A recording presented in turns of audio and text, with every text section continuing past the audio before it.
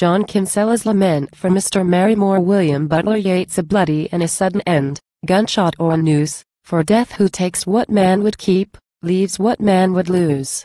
He might have had my sister, my cousins by the score, but nothing satisfied the fool but my dear Marrymore. None other knows what pleasures men at table or in bed.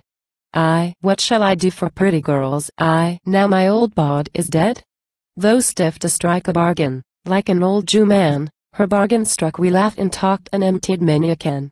And oh, but she had stories, though not for the pre-seer, to keep the soul of man alive, banish age and care, and being old she put a skin on everything she said. What shall I do for pretty girls? Now my old bawd is dead? The priests have got a book that says but for Adam's sin Eden's garden would be there and there within.